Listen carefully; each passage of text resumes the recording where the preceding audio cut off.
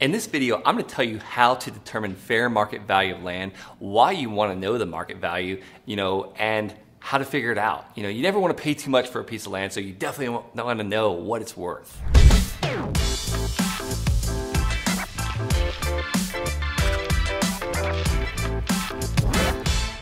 So I'm going to tell you, how to rely on the experts as far as like, what are they charging for the land? What are they selling the land for? The second point I'm going to make is go where the land's already at. And that's one way to figure out what it's worth. And then the third and final point is the easiest pricing tool you'll ever find. So let's rely on the experts. I don't want to have to become an expert at pricing land or like a land appraiser. A lot of people that call in wanting to sell their land, a lot of times they just want us to appraise their land. And that's not what we're here to do.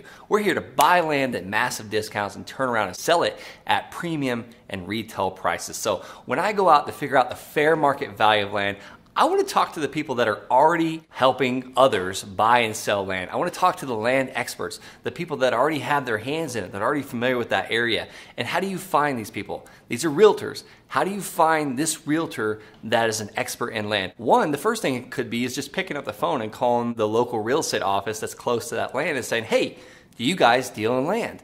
Yes? Awesome. Who's your best land specialist or who's your best land realtor? They might say, well, it's John, or hey, no, we actually don't deal in land. You need to call the real estate company next door. And then, proceed to do that. Another really cool trick is by going to a land site, a land website called landwatch.com, going to that county that you're in, let's just say it's El Paso County, and you scroll down until you see an actual land specialist. And a lot of times this is a licensed real estate agent. So they've got a vested interest in working with you and helping you price the land. And one way I asked that realtor, here's the question I asked him. I said, hey, I'm looking at buying this piece of land. Here's the address. If I were to buy it, what could you blow it out for in 30 days? I want a 30-day blowout price. What's this land worth? Oh, $25,000, awesome. That gives me the benchmark of where I need to be to buy this land. That's the fair market value in my mind, because I'm not looking for what can I get for it, 20 years from now. I want to know 30 days. Like, I like to keep things within 30 days, and I like to be paying that amount. If it's worth $25,000 and I'm trying to get it for 50 cents or less on the dollar, I need to be paying somewhere around $12,000 or less all in for this property. All right, next are the sites where land is already listed. I want to talk to you about two sites that you've probably heard of by now. It's a common, well-known household name, and that's Zillow.com or Redfin.com. Some people love Zillow, some people love Redfin. I know I'm in some counties where there's no Redfin data, and I'm in some counties where there's hardly any Zillow data. So figure out which one is best for you, and actually go and look and see what's sold in the last 6 months, and you want to compare like items, apples to apples, oranges to oranges. So if you're looking at a 5-acre parcel of land, you want to be somewhere around 5 acres and looking at what's sold in the last 6 months for a 5-acre piece of land in that area. Chunk it down as little as possible. Get to the micro level as much as possible. Once you see what it's sold for, let's now go another step and see what's active listings. What's actually on Redfin or Zillow for sale in that county, in that city, or your playground, in that area right now for sale, and see what's there, how much they're asking, and how long it's been on Zillow or Redfin. And then you take the solds and the actual for sales and you add them up and pretty much average them out. You want to average those two together. You might see the solds are going for $1,100 an acre and the active listings are going for $1,500 an acre. We'll add $1,100 plus $1,500 and get the total, and then just divide it by 2, and that's where I would want to be. That would probably be somewhere around $1,200 an acre. I'm no math magician. I'm just doing this off the top of my head, but say $1,200 an acre. That's what it's worth, and you've got 10 acres. $1,200 an acre times 10. What is that? $120,000. That's what the market value is for that piece of land. And if you want to be somewhere at 50 cents on the dollar for that, $120,000, you need to be paying somewhere around $60,000 for that parcel of land. That's the second way to figure out what land is worth.